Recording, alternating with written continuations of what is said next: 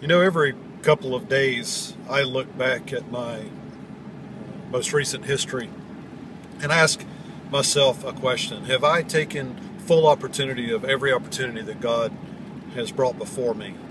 Now, I'm not saying that everything that happens to us is the will of God, but you can believe that nothing happens on accident.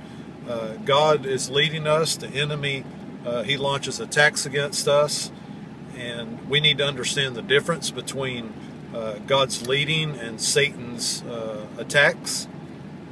But with that being said, we also need to understand that the Holy Spirit is guiding our steps, even in the midst of the enemy's attack. The Holy Spirit is consistently showing us a way of escape. He's showing us how to overcome the enemy. But what I look for in my life is these opportunities that I have had come my way to be a minister or to learn a lesson. And I believe that if we'll take the time to ask ourselves this question pretty regularly, that we will learn to become people that don't miss out on so much that God has for us. You know, the scriptures teach us that the steps of a righteous person are ordered of the Lord. Well, we know that our righteousness is not based upon our living, but based upon Jesus Christ. We've been given the gift of righteousness.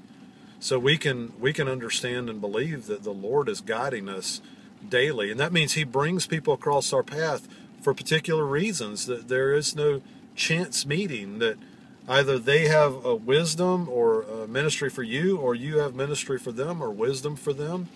Maybe you're the encouragement they need for that day. And too many times I look back and I find where I've just missed it. But I believe that as we look back and learn the lessons from our past, it can better prepare us for our future. And instead of being self-centered all of the time, we can begin to think about other people and what it is we can do for them and how we can impact them for God's kingdom.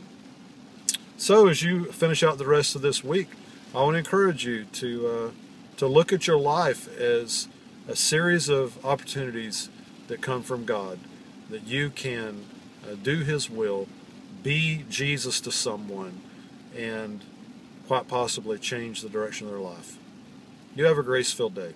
We'll see you next time.